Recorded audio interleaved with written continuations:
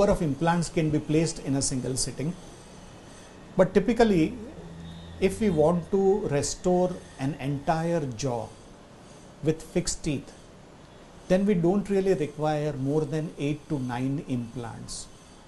So even if an individual does not have upper as well as lower teeth and is desirous of implants, we are looking at placing maybe 16 to 18 implants at one go, which should not be difficult.